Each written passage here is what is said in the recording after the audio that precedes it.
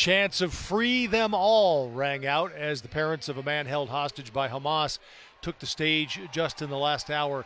Israeli-American Hersh Goldberg-Polin, who's 23 years old, was attending a music festival when he was taken on October 7th. Tonight, his parents, who used to live in Chicago, pleaded for his safe return home. They wore 320 on their shirts for how many days he's been gone.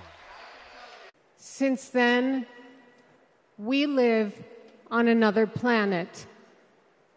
Anyone who is a parent or has had a parent can try to imagine the anguish and misery that John and I and all the hostage families are enduring. Hersh lost his left arm during the October 7th attacks. Hamas has released several propaganda videos featuring him since then. His parents continue to fight for a ceasefire deal.